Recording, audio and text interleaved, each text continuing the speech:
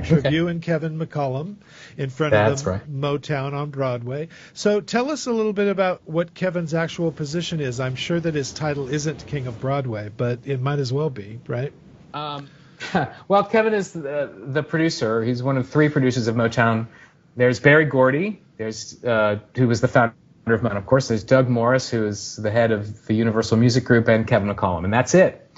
When I finally got to work with Kevin at that level, it was the kind of experience, that as an artist, you want to have that experience again. Right. You want to have it all the time, every time, because his notes, his input, his creative input is completely, it's just invaluable. And the more you follow it, the better your show will be.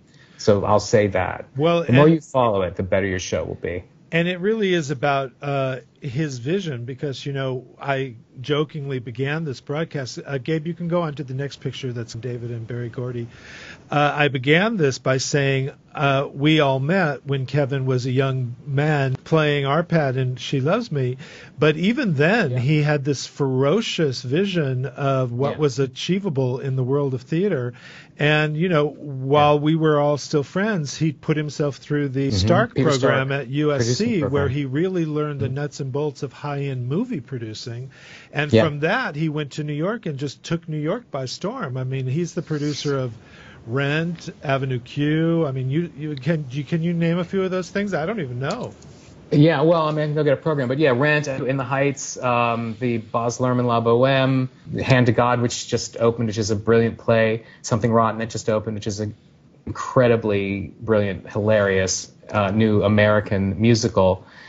And he's committed to supporting artists on Broadway in a way that if you looked at what the landscape of Broadway would be without him, it would be far, far more depressing, in that there would be a preponderance of only revivals and adaptations of hit movies. I mean, no one's doing, the kind of work that turns him on, and that he has the courage to, actually make happen. So I'm unbelievably grateful to be in that sphere. Yeah, we cannot sing his praises enough, because he is one of a kind, and he's changing the field. Hey, thanks for watching the video. If you enjoyed it, please be sure to like it and feel free to share it. And if you're new to this page, click on my face and subscribe. And also, please make sure to leave a comment and let me know what you want to hear more about in the world of Cabarabia. Broadway, jazz, pop, the new Barbra Streisand record, whatever you want to talk about.